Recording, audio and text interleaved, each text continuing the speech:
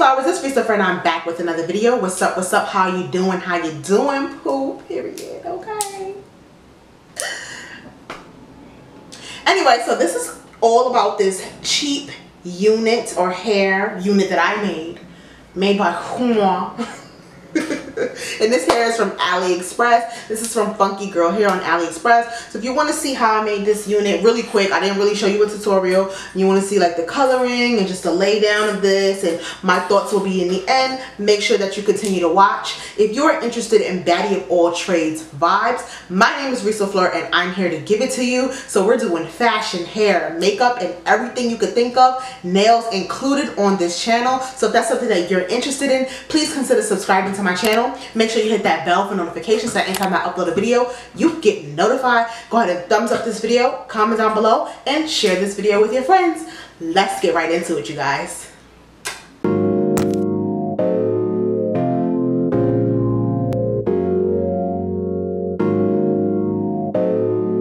Okay, you guys, we're going to get straight into making this unit. I'm using a Spandex Dome Cap, and here are the bundles and the frontal, 20-inch, 22, 24, 26, period. So I put the I put the dome cap on the mannequin head, and now I'm just placing the frontal where it would need to be in order for us to lay it down onto this this cap.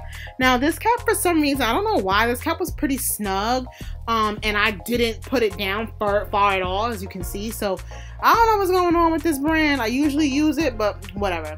So in order to sew down the frontal, I'm just going to twist the frontal, the hair of the frontal on the sides, that kind of like bantu knot in a way, really sloppy, but that's what you see me doing right now. Pretty simple, pretty easy. I mean, what more is there to say about it? Okay.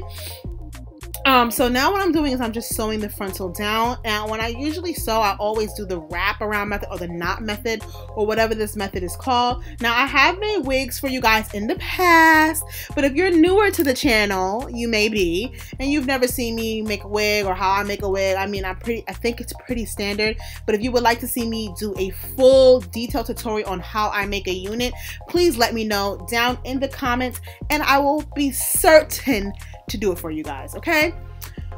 But yeah, so what I'm doing now is just going straight across until it is all finito, okay? So now I'm going in with the longest bundle, of course. Unless you're doing an asymmetrical bob of some sort, the longest bundle always goes at the bottom.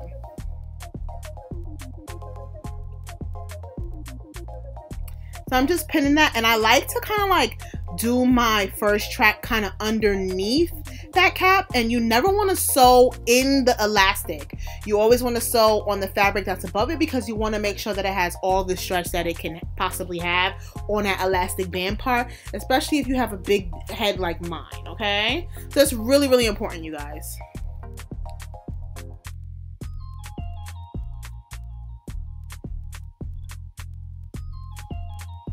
So I'm just going across, and while you're going across, you just want to make sure that that last stitch you're going to do, you're going to kind of, how do you say? You're going to knot it. So I'm going to double wrap it at least like 5 times, which you're about to see in just a second. And 1, 2, 3, 4, 5. Yep. So I did 5. And then when I'm bringing it back across, I do that same 5 knot on that weft on top, and then I just keep going back and forth until that bundle's done, and then you add the next bundle. And basically, yeah, so this is how the wig looks while it's done. You can see the hair. I'm just showing you how the ends of the hair look, and now I'm just showing you some of the stitching. We love some beautiful stitching, you guys. So after that, I'm just going to start cutting off the excess part of the cap. So that's what you see me doing right now.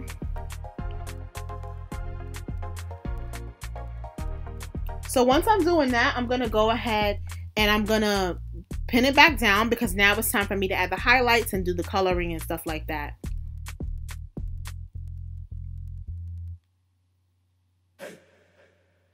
Okay, so I could not find any gloves because it's a pandemic, and like, I've been using them all. I thought I had more, but I didn't. So I'm using this bag because I don't want to get that bleach on my hand. That itchy feeling when you get bleach on your hand is there for like hours. I hate that. It's like it gets into your skin. I really do hate that. So I decided to go in and just do several parts of it. Now I was going to go a little bit blonder, but I decided to wash it out a little bit before because I decided that I wanted it to be browner highlights instead of blonder highlights. I don't know. I just thought it would have been a cuter look for the fall or whatever like that. So I'm just picking random spots in the hair and literally just putting it over there, and I use the 40 developer and the B&W bleaching powder. So that's what I'm using to get this color right now.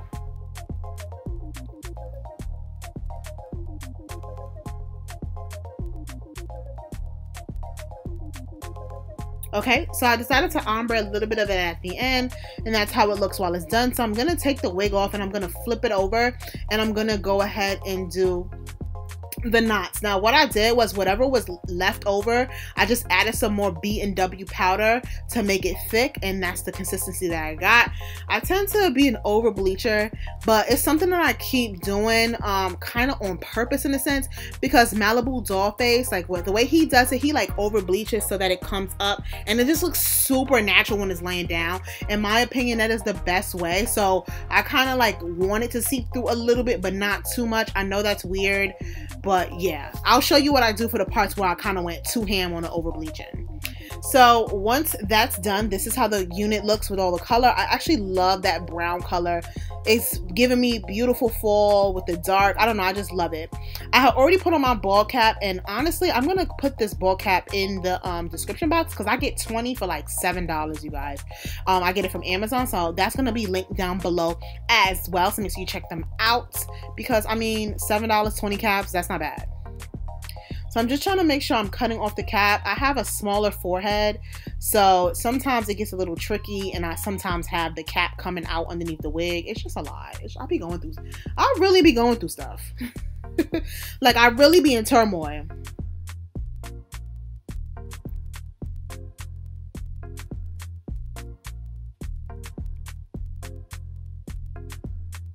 Alright, so now I'm just grabbing my foundation and I'm just putting that on. Usually I just tint the lace, but I don't know, I just wanted to go the foundation route. And I did put some on the cap just to make sure that it would, because that lace was just so light, I wanted to make sure that it meshed in with my hair, because that's how you get that pretty cute melt down period. Okay? Okay! You know I'm really annoying. Alright, so I'm putting the unit back on after that, and that's the second layer of glue. I usually do 2 or 3 layers. I think this is only the second layer, and this glue is also a glue that I found on Amazon. I'll link this down below. It's some off-brand, but it works just as good as Ball Hole. And y'all, it was only $12 okay, period. $12? Oh. $12? Oh, period. Oh, what? Oh, yeah. So, I mean, this thing is stuck. Like, I could not get this wig off. So, we love it. We stand it. We love it.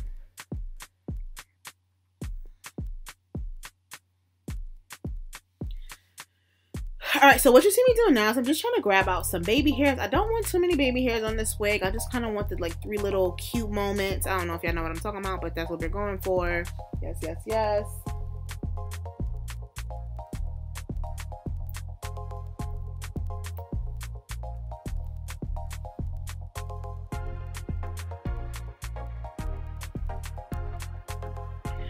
So now I'm just cutting off those ear tabs. I did that on both sides, but I'm doing that after I pull down everything because I like my ear tabs to be a little bit on a diagonal, if that makes any sense, so that the sideburns come down where I want them to on the unit.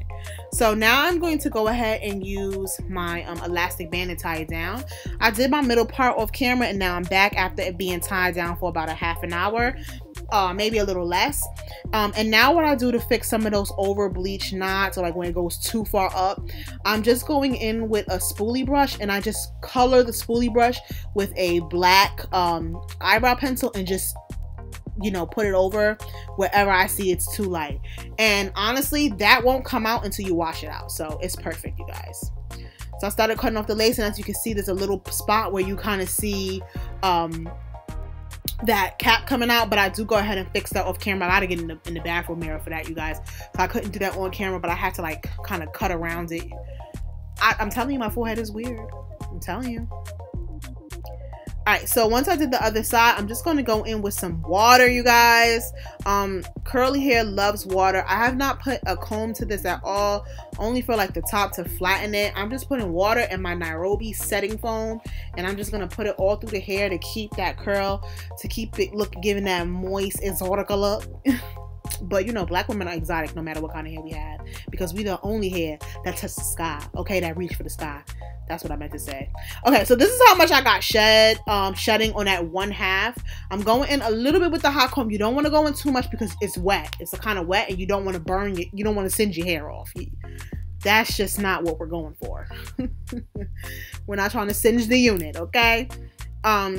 So I'm just going back in with that curl. I'm trying to make sure I get the ends as well, as you can see, because I want it, and that's more shedding. I did get a little bit of shedding on this one, but again, this hair is super cheap, so like I can't be mad at it.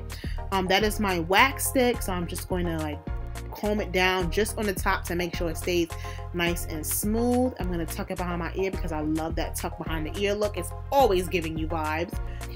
And you know, that's pretty much that on that, you guys. I'm gonna do my makeup, and this is the final look of how the unit looks when it's kind of like dried a little bit. The curls are super defined. I really do love this unit. I love how I did this. I love the color. It is everything.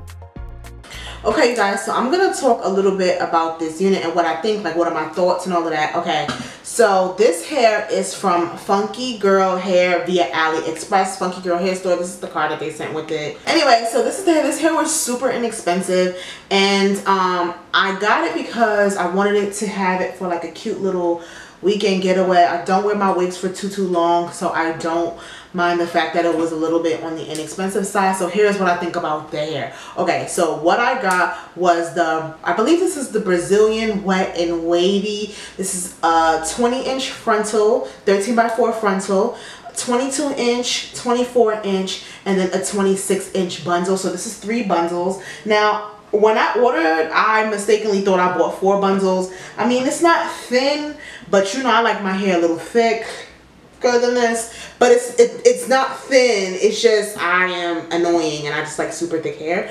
But I think it's really cute. It's really soft. Now I did show you guys, like when I was like combing, I was finger combing the hair. I didn't use a brush in this hair. I didn't even use a comb in this hair, only on the top to like kind of get it flattened down.